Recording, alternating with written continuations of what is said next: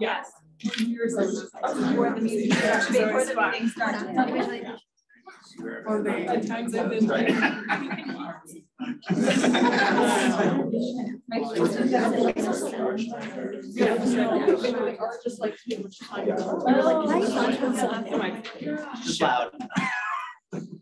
Welcome everyone. I'm Hassan, first year medical student from the Boston campus, and I'm excited to kick off tonight's event, championing LGBTQ plus health and inclusion with Dr. Mitch Lunn. I'm a first year medical student at the Health Science campus, and I'm also one of the leaders of the Biomedical Queer Alliance. Haley, a fellow co-leader of mine, is here with me. We're an organization dedicated to connecting and strengthening the LGBTQ plus community of students and professionals across the Boston campus. That work started for me when I was an undergrad here, just this past May. I graduated, and it's a joy to continue that work in medical school and to be part of this event that gets on both of the campuses at the same time. I had the opportunity to meet Dr. Lunn earlier today at the medical school, where he spoke with top students across the different degree programs, with TAs, PhD students, PhD students, and other MD students, about his professional, personal, and civic journeys. One of the goals of the Lyon Bendheim Citizenship Award is to connect Tufts students with alumni leaders who are doing critical work in their field or the community to strengthen civic life. You'll hear more about the award from Dean Cunningham in a few moments. And I want to uplift how important and impactful that connection between students and alumni can be. It's a powerful thing to learn from those who have forged their unique civic pathway while you're building your own. Before I introduce Dean Cunningham, I want to thank our co-sponsors, the Community Health Department and the LGBT Center, where I worked just a couple years ago. For their support and collaboration. We admire the work they do to support the Tufts community, especially its students. For folks in the Zoom room today, there will be an opportunity for you to ask questions during the event. If you have a question or two for tonight's guests, please submit them via the chat at any time. Tisch staff will do their best to share them on your behalf here in the room. Now I'm pleased to introduce Dean Cunningham. Dana Cunningham is the Pierre and Mela Omidyar Dean of Tufts University's Jonathan M. Tisch College of Civic Life. She joined Tisch College in 2021 and has devoted her career to promoting civic participation, building community partnerships, and advocating for underrepresented communities. Prior to Tisch, Dean Cunningham was the founder of Community Innovators Lab, or CoLab at MIT. At CoLab, she built large-scale, multi-sector developmental collaborations that combine sustainability, wellness, and democratic control of colonies in marginalized communities. As a civil rights lawyer by training, Dean Cunningham has spent several years with the NAACP Legal Defense and Educational Fund, litigating cases in Arkansas, Tennessee, Louisiana, Mississippi, and other states in the South.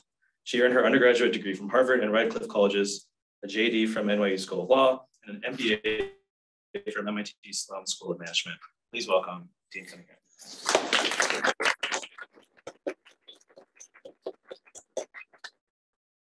Thank you, Hassan, for that lovely introduction. Welcome, guests. It's great to see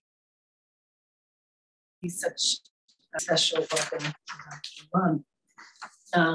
It's good to have you, Hassan, and you, Dr. Lunn, back here in this building. We were hearing stories before of how horrible this building used to be. Maybe you can regale the crowd.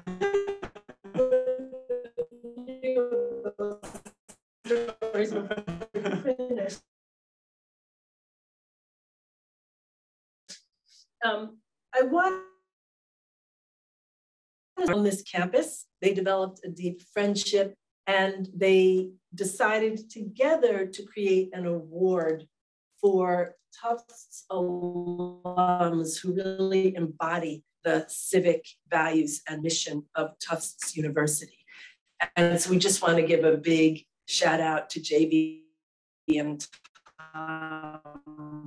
thank them for their support and their friendship. And by the way, and so this award, the Lyon Bendheim Citizenship Award, honors leaders who are making a difference. And Dr. Lunn certainly embodies that. He has been named this year's recipient in recognition of how he dedicated his career to championing sexual and gender minority people, SGM, in healthcare and beyond through innovative technology and participant-powered research. So Dr. Lunn is Associate Professor of Medicine and Epidemiology and Population Health at Stanford University School of Medicine, specializing in nephrology. That's the kidneys, right? That is correct. He sees primary care patients and provides gender-affirming care to SGM patients in Stanford's LGBTQ+ health program. And he also consults on hospitalized patients with renal diseases, electrolyte abnormalities, and acid-base disturbances at Stanford Hospital. That is a big portfolio, no? That's huge. Sorry for the stress. So Dr. Lunn is a physician scientist. I would also say that he is a citizen physician scientist, all of those being extremely important. And of course, the first one, a hallmark of Tisch and the Lyon Bendheim Award. He investigates SGM health and utilizes existing and emerging technologies to characterize the health and well-being of underrepresented and vulnerable communities. SGM people, which primarily includes members of the lesbian, gay, bisexual, transgender, and queer communities, face numerous health and healthcare disparities. Dr. Lunn's work focuses on improving understanding of the factors that positively and negatively influence SGM health, including research on SGM health disparities, societal experiences, provider education, and integral to this work is his leadership of the PRIDE, all caps, PRIDE study, a national online prospective longitudinal general health cohort study of over 24,000 SGM adults using state-of-the-art web-based research platform. The PRIDE study is supported by the community engagement efforts of PRIDEnet, a participant-powered research network of SGM people that engages SGM communities at all stages of the biomedical research process that Dr. Lunn also co-directs. We talk a lot here at Tisch about the importance of the voices of people who are marginalized. And I think one really important, and how the voices of and insights of marginalized people actually contribute to the well-being of the whole. And one really recent, I think, important example was the LGBT community in Provincetown speaking out about epidemic management, right? And actually contributing really important epidemiological insights for the entire country about how to manage COVID. So it's just one minor example of how important this kind of work is to the whole society. The goal of the PRIDE study and PRIDEnet is to improve the health of SGM people, asking the question, how does being LGBTQ plus influence physical, mental, or social health? Here at Tufts, Dr. Lunn was a biology and French double major, impressive, whoa. Before he went on to earn a Doctor of Medicine degree from Stanford University School of Medicine and a master's degree in advanced studies in clinical research from the University of California, San Francisco. He completed his internal medicine internship and residency training at Brigham and Women's Hospital in Boston before returning to California for a nephrology fellowship at UCSF. In a moment, I'm going to turn the program over to Jen Greer-Morrissey, my colleague, who will kick off the conversation with Dr. Lunn. First, a little bit about Jen. Jen is the Civic Life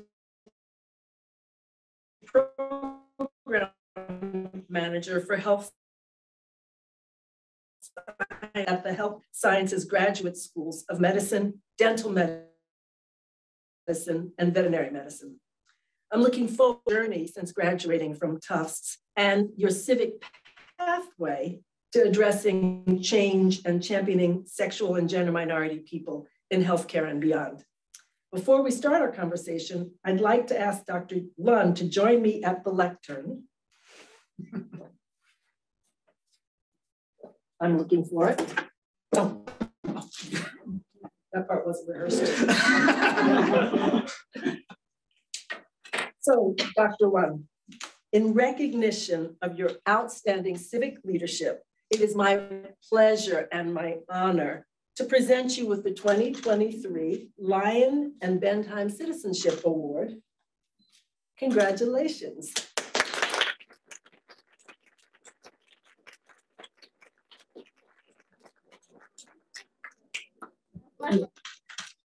Beautiful. Over to you, Jen. Okay. Thank you. Thanks so much, Dean Cunningham, and thank you for being here. Welcome. Of course, I'm delighted. Congratulations. We are so thrilled to honor your work in activism with this award. So just to start off, and you, as Dean Cunningham mentioned, you majored in biology and French, including, I think, taking some classes in this building. Correct. And graduating in 2004. So can you talk more about your professional journey since you were at Tufts and anything about how your time on campus affected that journey? Sure. Before I start and answer that, I just want to say I'm deeply honored to receive this award. Thank you to the Tisch College, to Mr. Lyon and Mr. Bendheim for their endowment of this award, and it's really really an honor and fabulous to be back here and see some new faces, some friendly faces that I know from years ago, and to meet the kind of the next generation of leaders that will be here. And this place has such a fond place in my heart that it's great to be back in this remodeled building that is not dark and dingy and smells bad like it used to, with a brand new jumbo statue, at least to me, brand new. It's probably been here for a decade, but out front. So thank you so much. But I did major in biology and French. So this was Tufts was a fantastic place for me, and my journey really started in several ways. So I was, before the Tisch College, it was called the University College of Citizenship and Public Service, and I was a UC CPS scholar. That just rolls off the tongue, doesn't it? So, and through that time, we had to do projects as part of our scholarship. And at that point, Tufts was starting the Summer Scholars Program, and I was the first student coordinator of the Summer Scholars Program. And that was one thing that really appealed to me, because Tufts is where I got my start in research, which is now 75% of my time. So, and I actually did research not necessarily at Tufts. I did research at a private or a nonprofit institute in Cambridge called the Whitehead Institute. And, but I took a variety of classes here, including the one from my favorite professor, Kelly McLaughlin, who I just met with before coming here, about, and it was topics in cell signaling. It was a seminar class that had about 12 students. And it was one of the hardest classes I've ever taken in my life. And it was because she had us, over the course of the semester, write a research grant that is in the style of the National Science Foundation or the National Institutes of Health. And it really gave me kind of an insight about what my life could be like. And now that's what it is, which is great. But I met a lot of friends here, obviously, that I still keep in close touch with. And this is a place that was also where I came out. I'm from Bismarck, North Dakota, originally, was not out in high school. And the LGBT Center, I spent many days there, many evenings there studying. That was my library of places to go. And it was a safe place for me to do that. So it was a place where I kind of came to terms with my own identity as a cisgender gay man, and as getting involved in civic life that was initially focused primarily on the Tufts campus, and then now and getting my start kind of as my, the tinglings of a research career. And so all those things really began here. and have just really grown. I like to say I've become more gay since I've been here. Because now I'm like a professional gay, basically. I get paid to do that, right? So it's great, and it makes it it's really, you know, enjoyable. Thank you so much. Sure. So your work uplifts the unique health disparities really experienced by sexual and gender minority or SGM people, and focuses on improving understanding of those disparities and the contributing factors, SGM experiences in healthcare, how providers are educated about these issues, and more, in addition to, you know, primary care, nephrology, and all the other things. Can you talk more about some of the unique health disparities that SGM people face? Yeah, so, you know, the challenge with looking at health disparities in the LGBTQ plus or SGM population is there's really this dearth of data. And that is for several reasons. One is that the federal government doesn't systematically ask sexual orientation and gender identity on important studies, probably the most important study being the census. And so we don't know where LGBT people live. We don't know their races and ethnicities, their ages, their, you know, anything about them. There are a few cities across the country that do a city census. So San Francisco, you know, knows how many LGBTQ plus people there are in San Francisco County, which is the same as the city. But a lot of other places, we don't know that. And so large federal health studies that get done, one called the National Health and Nutrition Examination Survey, NHANES, or the National Health Interview Survey, they develop their sampling frames, how they actually assess the population based on census data. And so they can't say we're going to ask 50 people from this county and we're going to get this percentage of LGBT people by asking 50 people in this county. And so there's really a lack of federal data that allows us to do epidemiological based studies. The second thing is that most healthcare providers also don't ask about sexual orientation and gender identity.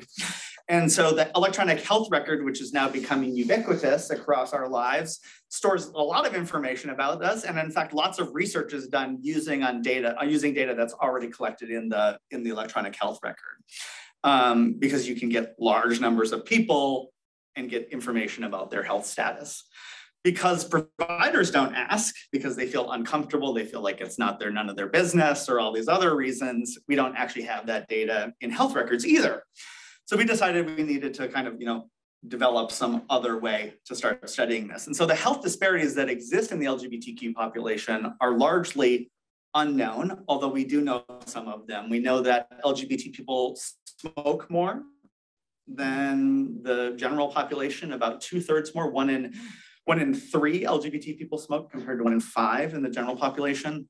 There are, you know, huge amounts of mental health conditions. Transgender and non-binary people, 41% of them attempt suicide at some point during their life, compared to about 1.6% of the general population.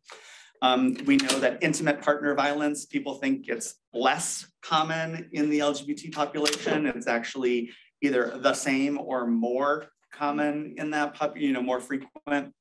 And there's, you know, a variety of others. And I think, you know, a lot of times this gets to be kind of depressing, you know, and so we're trying to not focus just on the kind of doom and gloom attitudes that oftentimes get focused on in the LGBT community, but also trying to think about why are we so resilient? Why are we so oftentimes very civically engaged, very vocal about, you know, and being, you know, rather activisty for our community and our own needs. And, you know, I think it's important to note, and I made this comment this afternoon, that it is not being LGBTQ plus that causes health disparities. It's homophobia and transphobia that cause health disparities. And of course, there are many folks who have intersectional identities, people of color, first generation students, first generation families, people from different, you know, socioeconomic or income levels. And it's, you know, just like it's not being Black or brown that causes a health disparity, it's racism that causes a health disparity, right? So I think these are some of the important things to think about, and really how starting to shed light on some of these issues is an important aspect. And that's one thing that, you know, we've tried to do in our work, because visibility is actually a large issue. So for folks who are scientists in the room and you read scientific papers and you look at a table 1, which is the demographics of a particular study, never does it have sexual orientation and gender identity in it. It usually says sex, sometimes it says gender, really they mean sex when it says gender. And so there's this really invisibility of the LGBT community in a lot of the current research. You know, if we look at a study of 10,000 people with diabetes, guaranteed there are LGBTQ plus people in that study. Are they visible in the results? Absolutely not. And so it makes it really, really hard to start looking at some of the, you know, the underlying reasons or underlying aspects in their life that may or may not have contributed to whatever condition is being studied. So you've talked a little bit about how you got started in this work here at Tufts, and I'm curious, sort of having worked at the medical school and knowing that medical education and residency is not sort of a natural path to incorporate advocacy and all these other things that you're passionate about, though there are many pathways, and thankful for Tish's infusion of that at our med school. But can you talk more about sort of how, like, at what point in your medical career did you realize you could really combine these things, or was that something you really set out to do in medicine? Yeah, good question. No, it was nothing, as I said today, that new. Nothing in my life has been planned. And so I've tried to plan it very well to the month, but nothing ever happened. Like most med students, right? We're very, very, you know, must do this and then do this and get this grade and move on to the next step. And that did not happen. Thankfully, I'm very happy that it didn't turn out the way that I had planned it. Thanks. You know, so at Tufts, I got a little bit engaged. You know, I think my LGBT work began before my research work. So there was a conference back in the early 2000s called the Safe Colleges Conference, which was run many years out of Tufts. And it was a time where, you know, even many colleges were not safe places for LGBTQ plus people. And one would argue we still have a long way to go, but it was a lot worse than it even, you know, is today, 20 years later. And so I was pretty involved for many years during that, you know, process every year, and had some engagement at the LGBT Center. But it was really early in medical school, the first semester, when my dear friend and colleague, Juno Obedin-Maliver, who's an obstetrician and gynecologist, who is still, I call her my research wife, she calls me her research husband. So we are, you know, co-directors of the PRIDE study and PRIDEnet. And, but we met the first semester of medical school. And we both were like, why are we not being taught about anything LGBT in medical school? And we went to, at that point, Stanford deans, and we were like, why is there nothing here? And they're like, well, what are other schools doing, right? Sometimes schools want to be the first, and other times they're a little reluctant, right? So we said, you know what, we're going to study this. And so we did a national study of LGBT medical education. That was a big effort. Nobody thought we could do it. It took many years. We ended up publishing that while we were in residency, or as an intern. It was a busy time in my life, and so that's really kind of the beginnings, was starting to look at the intersection of LGBT and medical education. We kind of, residency's busy, we took a break for a little while, came back during fellowship and said we could continue looking at medical education, but instead wanted to pivot a little bit and look at health outcomes of LGBTQ plus people. And we were in the Bay Area. There's a little bit of technology in the Bay Area. And so we were like, maybe we could use technology as a way to study, to like involve LGBTQ plus people in this process. And so, you know, many folks have fear of academic medical centers or medical centers, period, because they've been discriminated against, they've been, you know, misgendered or just blamed for their health status, or have had unnecessary exams or a whole bunch of things. And so we wanted to do something that was more, you know, that allowed people to participate from anywhere. So we used, you know, initially an iPhone app. Not everybody has an iPhone, as much as Apple would like that to be, and then pivoted to you know, a web-based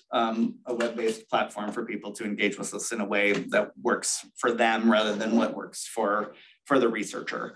And so that was, you know, a way that we've now kind of pivoted that way. And that's, really just continued to grow. And now 75% of my effort is devoted to research. That's why I do very little clinical, less clinical time and more research. And that's just continued to grow, and is something, of course, that I'm very passionate about, addressing some of those health disparities that you discussed earlier, but also looking at what makes people happy and what, how are we so, resilient and continue to do, great work. And we've done that, in collaboration with the community rather than the ivory tower of academia, because what I'm interested in may be something that the community has absolutely no interest in studying. Yeah, I was just going to ask exactly about that. I mean, I love that you use the term participant-powered research. I've heard community-based participatory research, but I'm like, I really like participant-powered piece.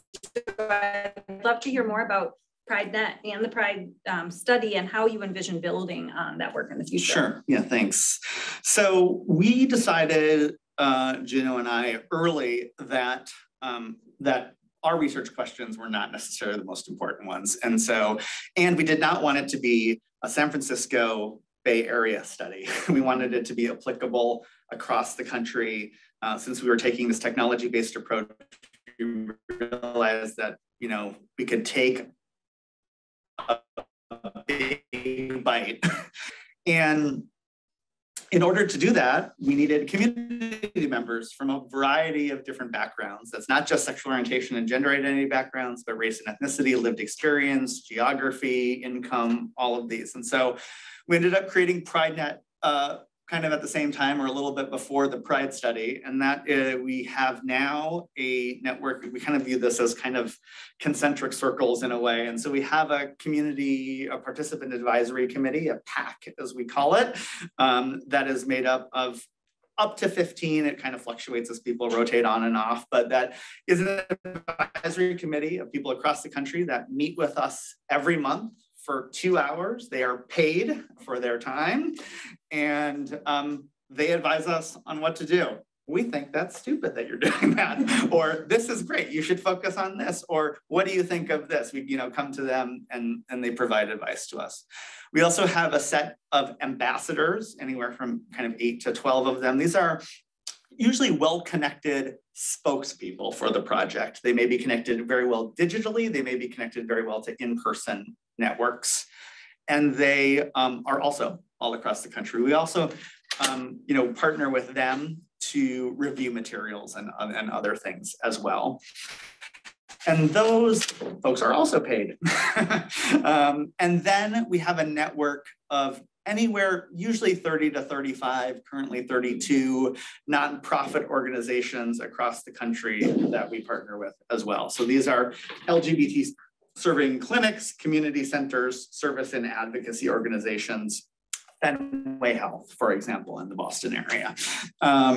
Others may be local, like Boston. They range in size and scope. So we have a trans group in Arkansas that has 3 staff members or something like that. They're writing the grants, plunging the toilets, answering the phone, right? That type of thing, versus all the way up to the Human Rights Campaign. People may be familiar with the famous yellow equal sign bumper stickers that you see around. So a big national organization based in DC, hundreds or thousands of employees. And so work with all those, and they send materials out to their network. They will review things if we ask them to. They might find a group of people that if they have, for working on a particular topic or something, they might have just our postcards, our swag, right? Our Pride Study lip balm and other things that they might put in there, they might put in their waiting room if it's appropriate, that sort of thing. So we have these kind of concentric networks of folks that allow us to not just be a San Francisco study and not just, and get aspects into how things are different in different geographies or for different groups of people. And that does nothing but make the study better and make our work better. The PRIDE study spun out of that. PRIDE, as you mentioned, is all capital because it's an acronym that stands for Population Research in Identity and Disparities for Equality. Like most studies, medicine loves acronyms for studies. we decided, we wanted to have a really, way that people can participate. And when they see that we're partnered with all these different aspects of the community and that we report our research results back to them rather than using the community, we partner with them. And I mentioned earlier at noon that about 95% of our team is LGBTQ plus identified. And so it ends up being, we are part of the community. We are doing this to better the community. And so it's not, this kind of by us, for us, with us approach, rather than just using the community, leaving, never disseminating the results, never telling you what the results of your participation were, which of course makes people more distrustful of research and less engaged. So that's kind of one of the approaches that we've taken. And I think you mentioned earlier today, they often see the results first, right? Yeah, we actually disseminated the results to the participants before anybody else. Before my division chief and department chair, who cares that I'm publishing, it goes to the participants first. And we tell them that, we give them a summary of the results, what we call a community-friendly summary written in not scientific language. We usually publish all of our papers open access so that you don't have to pay $75 for a hot second for one download or something like that. And we give, we create some slides as well so people can share that within their networks as well. So those are some of the the process of keeping the community engaged from the beginning, from what research questions we study, all the way through to dissemination at the very end, and hopefully implementation later, is really an important aspect of what we do. And we figure that keeping that thread throughout the entire way is a really key component of keeping folks engaged. That's amazing. That's great. Thank you. So for the students who are here tonight, especially those pursuing careers in medicine and community health, or I guess advocacy, yeah. What is your advice to them? And we're hopefully both, right? Right. Yeah. I think the biggest thing that I can say is there's been times where I've been told, and Juno and I've been told, you're never going to do this. It's career suicide to study LGBTQ health, and we've gotten that because it doesn't fit into the silos of medicine. So folks who know medical schools and medical departments and hospitals, there's a department of surgery and a department of internal medicine and a department of psychiatry and a department of dermatology.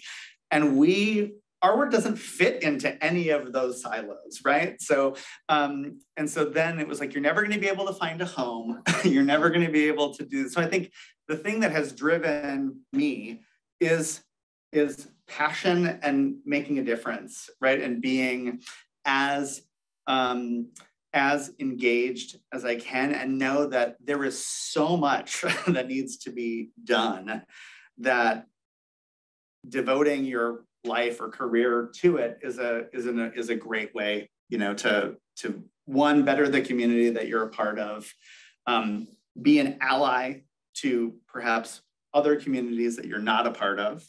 So in my case, I like to say that I try to be an ally to the transgender and non-binary community, of which I am not, but I try to learn about the struggles that they faced, do some research that will hopefully help improve their health and well-being.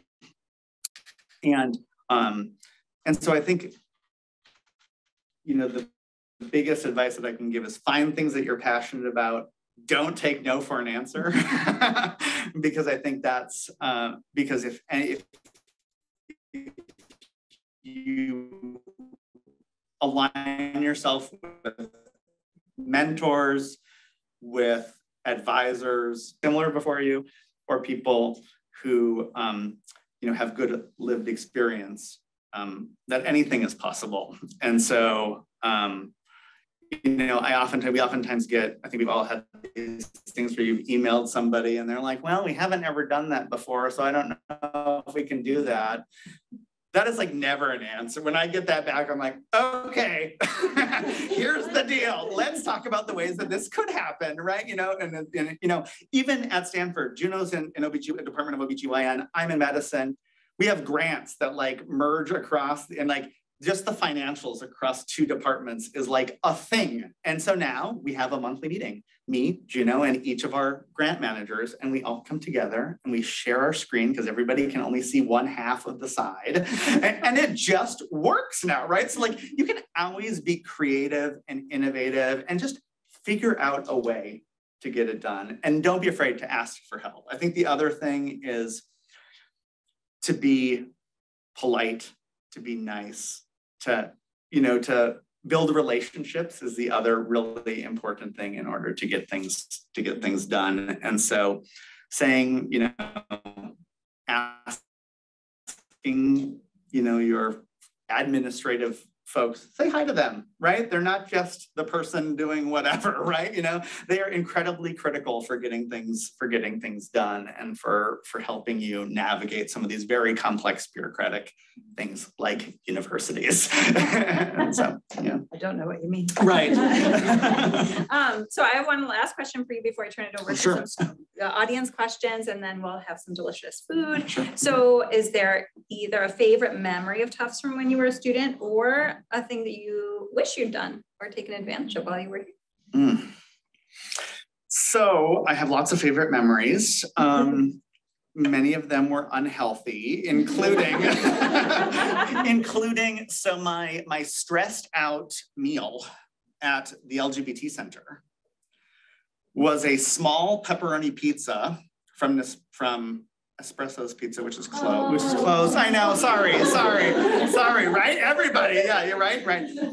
Combined with a 1 liter bottle of Coca-Cola, combined with a pint of Haagen-Dazs strawberry ice cream that would keep me going from, 7 p.m. till whatever, 1 or whenever you were like, please leave the LGBT Center. we need to go. So I think that, and just like, hanging out with a bunch of folks in my community there trying to learn organic chemistry or whatever I was trying to do at that point. I think one thing that I maybe wish that I would have done more of was to make different connections than I did here. I had no connections to the Boston campus effectively. And I wish I probably would have done more of that. I think I was, the bio-French thing was kind of weird and was, I didn't build as deep a relationships as I probably wish I would have in each of those departments because I was kind of torn between the two. In the end, I love it. As I told folks earlier, I go to France like 3 times a year and like listen to French music all the time, and it's very good. And I read French newspapers and all these other things. So like my other passion is France and everything French. So I think there's, those things I wish I would have maybe done a little bit more.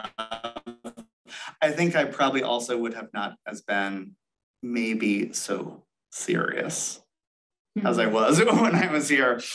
The pre-med life can be a little crazy making, for those of you that are in the room that have either done it or are doing it. It can be very stressful, big emphasis on grades and tests and doing well and doing clinical work and volunteering and doing research and doing all the things. And pretty soon there's no time for anything else. And so I wish I would have, of course, all of this is in hindsight, what matters is not necessarily a grade in a class, but the other experiences and relationships and friendships that get made. So I think those are maybe some other things that I wish I would have done a little differently. Well, you have a connection to med school now. Exactly, I know. And they're not like regrets, right? No, they're just, and I'm not like laying in bed, I wish I would have done this 20 years ago, right? So. No, well, thank you. Sure. I'd love to open it up to audience questions. Hi, I'm Lisa. I actually went to Tufts for undergrad, and now I work here at Health Services. Oh, cool. And I majored in French, and I was pre-med. Awesome. Yes, there's another one. Okay. I like turned off when I went to NP school and stuff. So great. But one of my things I do a lot of is teaching like my old NP school how to teach LGBTQ health to the new students. And you had mentioned that you had like started to kind of do that in med school and did that research, which I'm fairly sure I quoted in one of my projects. I think so too. I do the same thing for my PA program. I'm Mariah, one of the PAs. When you were talking about that research in Stanford, I was like, oh yeah, that's not one of my starting. So I was wondering now, like if you're seeing people, like either like, are you using the research that you're now doing to push for change in medical education? Like, are other people doing that? Like, is anything like that happening? Yeah, great question. So, yes, things, I used to get frustrated by incremental progress. I wanted giant leaps, but now incremental progress, I realize that that's the way the world works. And so yeah, we're seeing, I think, a lot more schools realize that there are more and more people who are coming out about their sexual orientation and gender identity. Now about 21% of folks 18 to 25 are identifying as LGBTQ+. And so that is forcing, medicine is rarely on the cutting edge of society. And so that is what's, I think, forcing new education, right?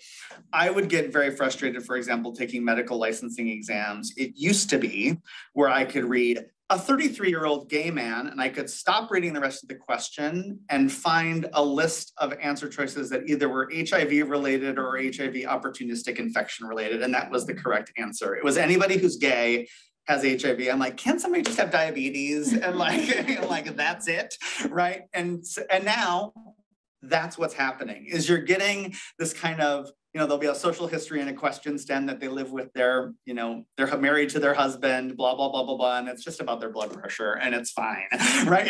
That sort of thing. And so I think we're making progress where we're not binning people as much as we used to.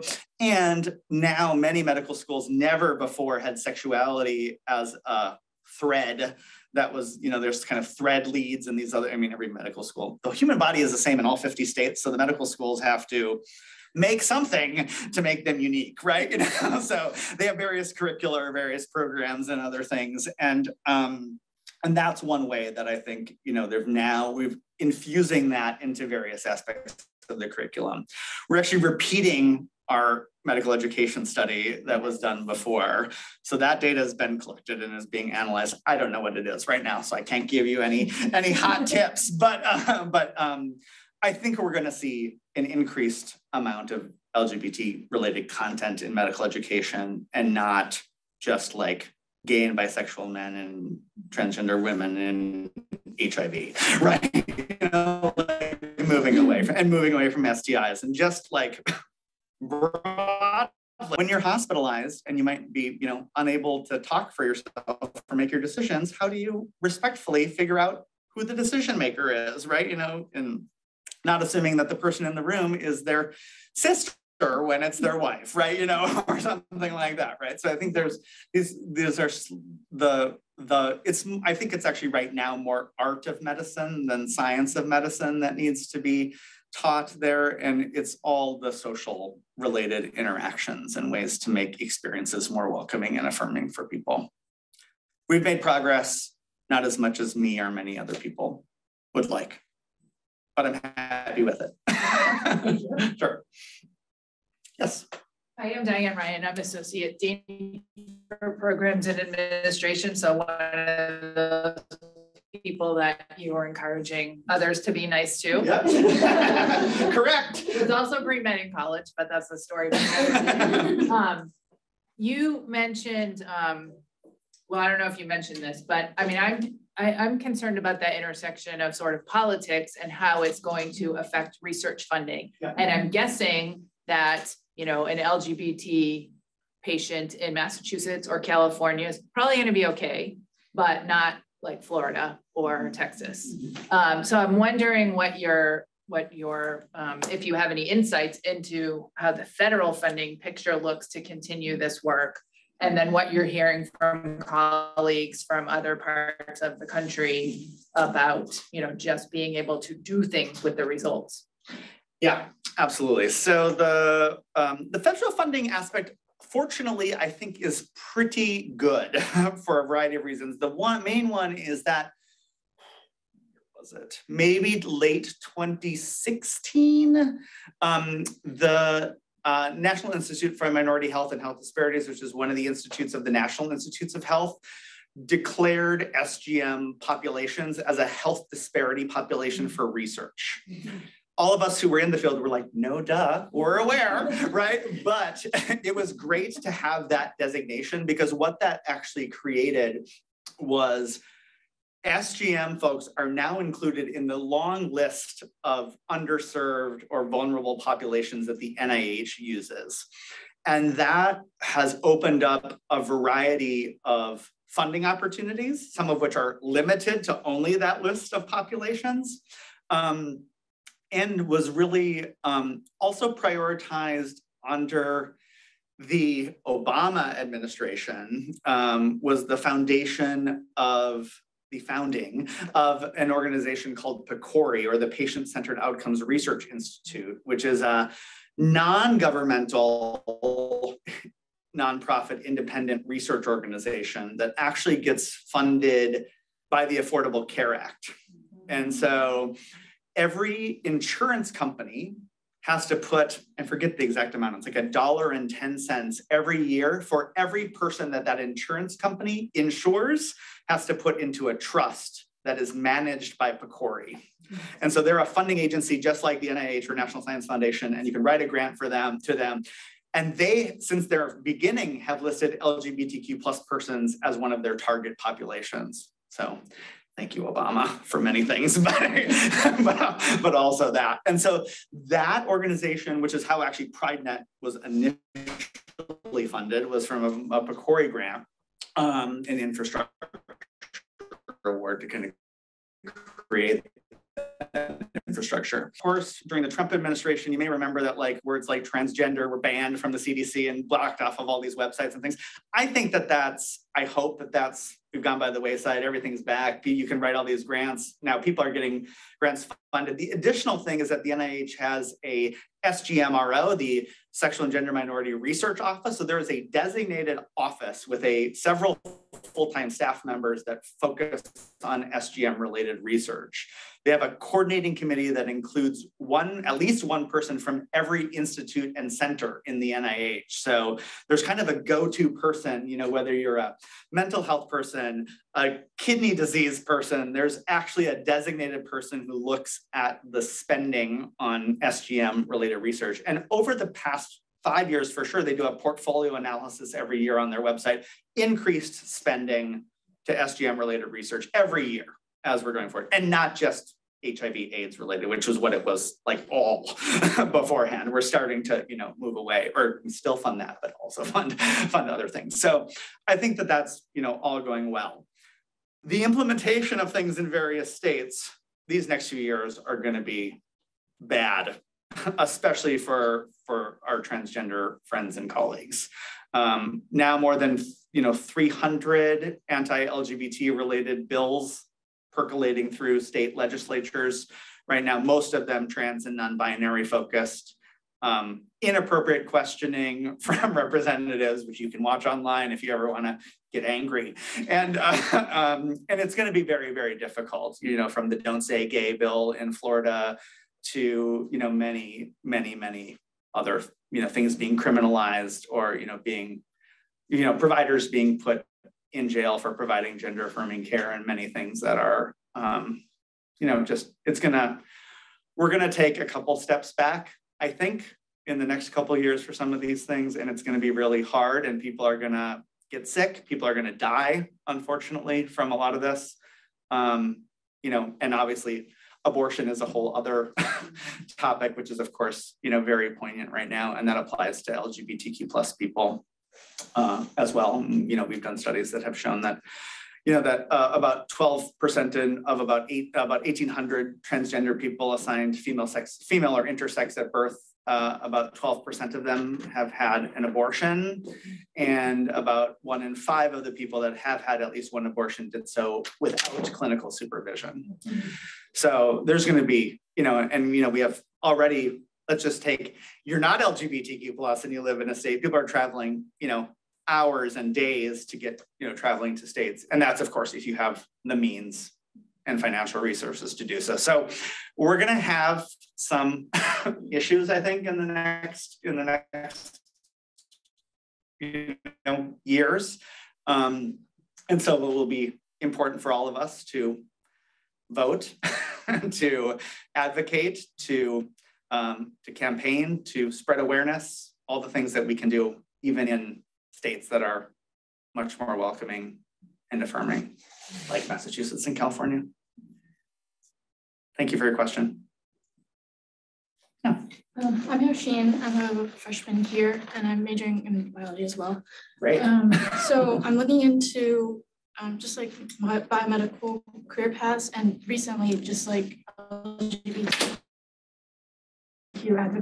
advocacy has been an interest of mine, and not so set on med school. So I was wondering if you know any other pathways that people or colleagues, whatever, have taken to get involved in LGBTQ advocacy have taken, and like how to get your foot in the door. Sure, yeah, so there's lots now, thankfully, we have lots and lots of organizations that are starting to advocate for LGBTQ plus people. And so, that includes, I think, finding which ones resonate most with you. If you're interested, there's, various parts of, you can be as broad or narrow as I think you want to be. If you're interested in the cardiovascular health of LGBTQ plus people, there's now advocacy routes for that, right? So, and I think it kind of depends whether you want to be a researcher, want to be a public policy person, want to look at legal aspects of things, look at public health related aspects. Many broad organizations now, like let's take the American Public Health Association, the APHA, they now have, an LGBTQ plus kind of group that has, those listservs connected to a variety of public health organizations that might be, that have internships, that have folks who you could even just talk to and see how they created their career. Obviously, I'm somebody you can talk to if research is an important part of your career. There's legal organizations that focus, Lambda Legal is probably the most famous one that focuses, and GLAAD is here, right? Or at least used to be in the Boston area. So Gay and Lesbian Advocates and Defenders is a LGBT legal-based organization. There's Transgender Law Center. There's a whole bunch of these that even maybe more legally focused in their name, but work on public policy and not just bringing up lawsuits for discrimination and stigma. And so there's really, I think, many of them have internships, many of them allow people to volunteer for them. Many of them don't require that you're in the same area as where their home office is. And so, the pandemic, if anything, taught us that we don't actually need to be in person for a lot of things, right? So many of you may have been in school during the pandemic and you may have hated it, but at the same point, it's, opened up, our eyes, and technology has been developed that we can, of course, do a lot of work and work with folks, not necessarily face-to-face. There are lots of benefits to being face-to-face, but it does open up some options. So I think that, I first got involved in research at the Whitehead Institute in Cambridge by sending cold emails that were short-ish, expressed my interest, and actually showed that I did some background reading about what that particular, in my case, faculty member was doing. It wasn't just like, hi, I'm Mitch. I want to get involved in research. Like me, please, right? It was a little more, in depth than that, but not crazy, because if it's too long, nobody's going to read it, right? So there's this fine balance. And so I think, that, and not to be discouraged by not hearing back, right? I sent out a bunch. I only heard back from a few. That person that I ended up hearing back from was somebody who I worked for 3 years while I was at Tufts and 1 year before I started medical school. I moved with him as his lab moved from Whitehead Institute to Columbia. And I knew I was taking a year off, and it was and he was a fabulous, outstanding mentor. And I still email with him every couple of years. I'm like, hey, Brent, here's what I'm doing. What's up with you? Oh, you're chair of your department now, or something like that, right? So I think, don't be afraid to email people, but also don't take rejection as a insult to you or who you are. Thank you. Yeah, So I'm a graduate student at the Fletcher School studying the intersection of gender and international affairs. Okay. So this is going to be a related question. So I was wondering if you could share your perspective on studying SGM inclusion health on a global scale and any critical questions that humanitarian practitioners should be asking. Sure. This is like not my largest knowledge set. So let me share with what I know. So I think there's, there are many countries where being gay or trans is punishable by death, right? Much less supported and welcomed. So there's a lot of work related to that space. And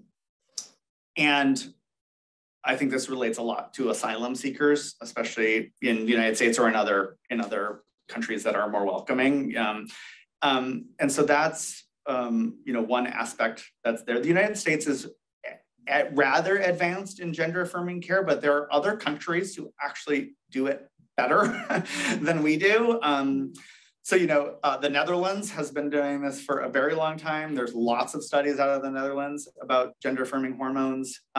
Sweden, you may know, has a national health record. Wouldn't that be nice if we had that here?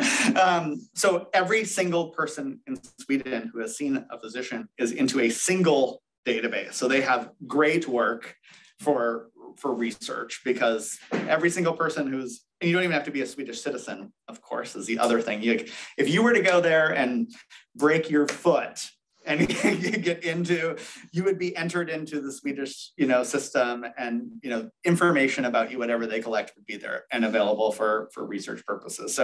So other countries do this better than we do. The challenge is that some countries, and we mentioned it briefly earlier today, is especially the countries that have a very gendered language. So all of the Romance languages that have, gendered articles, gendered nouns, and thus usually adjectives that match in gender and number to the noun, like French,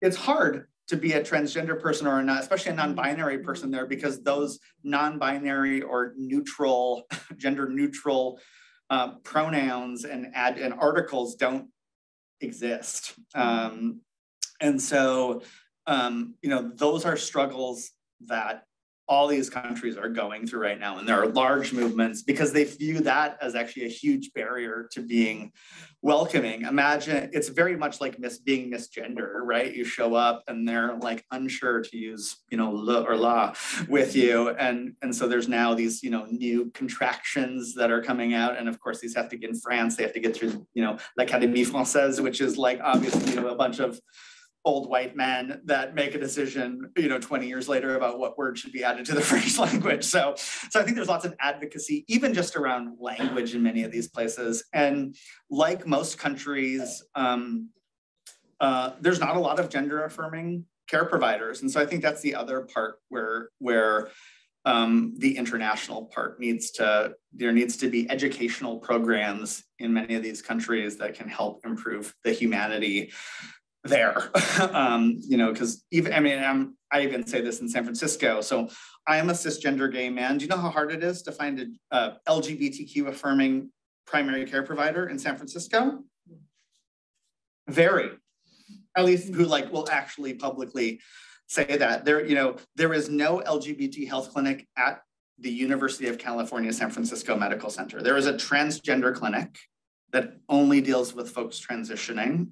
But if you want to be, a gay man, white, privileged guy who's a professor at, one of the best universities in the country, you got to do your homework about what, and talk to people about who the correct doctor to go to is. And that's in San Francisco, where there's 16% LGBTQ plus people, right? So what's that like in Bismarck, North Dakota, where I'm from, where I grew up, right? And so there's a lot of work here, but that I think is worse in almost every other place, aside from all the legal and public policy related things. There are I've had many friends who've traveled to various countries with their partner, but we're just friends in you know, when we're checking into the hotel, or when, you know, yes, we'll have 2 beds, but they get pushed together, right? You know, so, and it's just really a shame that kind of all of those things, people have to hide who they are in other places. And so I think that, and that of course affects people's health, right? That's homophobia, that's transphobia, that's, you know, and of course you just want to do it because you don't want to be, you know, 1, discriminated against, or 2, hurt, which is a real threat in many places. So thank you. Thank you for doing what you're doing, because that's a big task. Are we on time? Do we have time for one more question? If there's one more, sure. Yeah, one more questions. So your research is really, you talk about how it's very patient focused and they're the ones who are choosing what you're researching. Have there been any topics that were like put forth to you as this is what we want you to research that you've been really surprised about? Yeah, actually which we haven't done research on, but one of the highest rated topics we did, our iPhone app that we did a while ago, was actually used to crowdsource research ideas from the community. And that was its kind of sole purpose. And one of the top items that got presented, which was not one thing that we couldn't do anything about, was improved sex education in K through 12 schools. And people didn't learn how to either protect themselves against sexually transmitted infections. They didn't know how to have sex.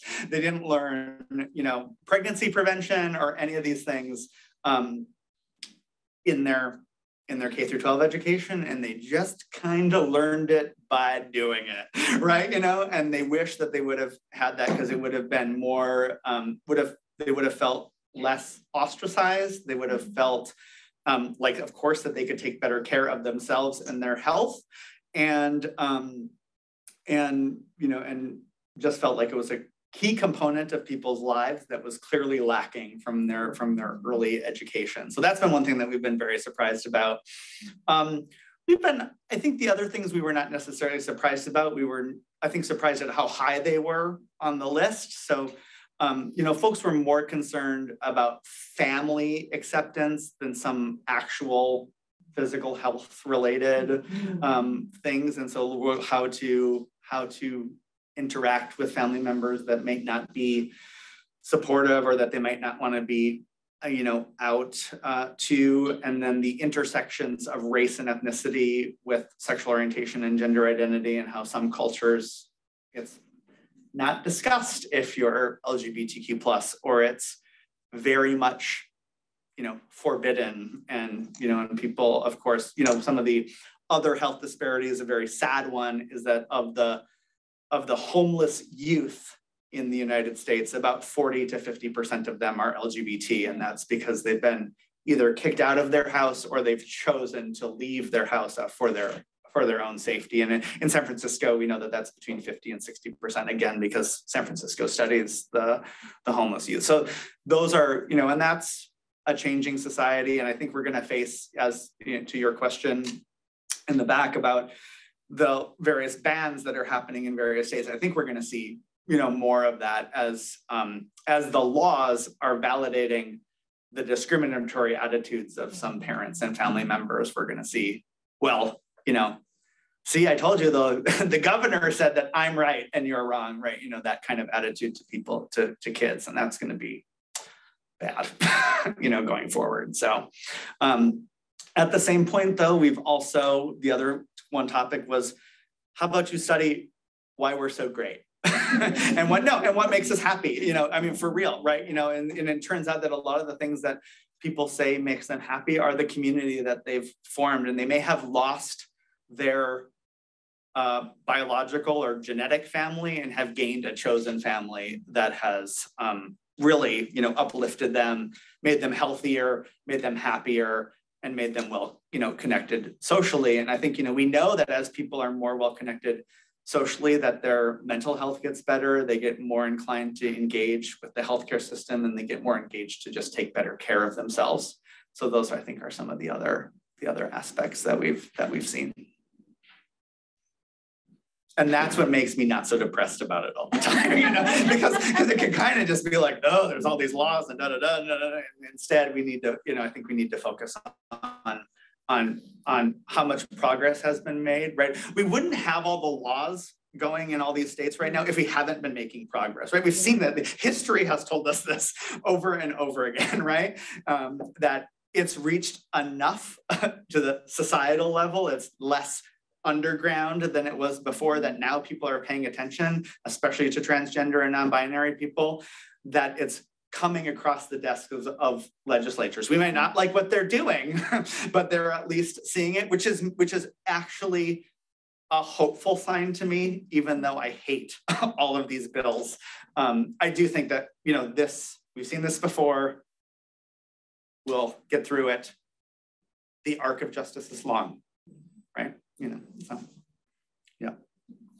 That feels like a good note. Although I have been sitting here thinking about, like, can there be like a Dr. Mitch Lunn podcast? Because like I just have loved listening to you today, and it's just been absolutely such an honor. And I think I really would. and if there are ways for us to follow PRIDEnet or the Pride study, like social media wise or things like that, so that we can stay informed. And Facebook, Twitter, Instagram, all right, at the Pride Study.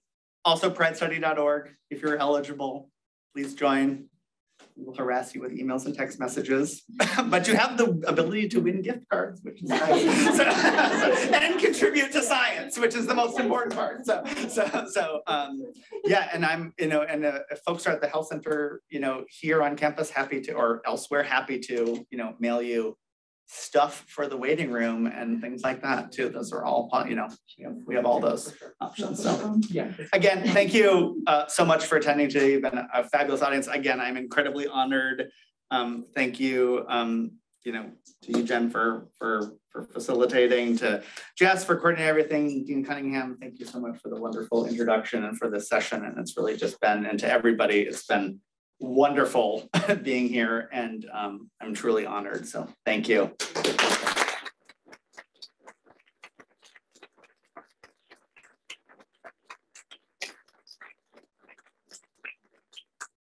Of course. For all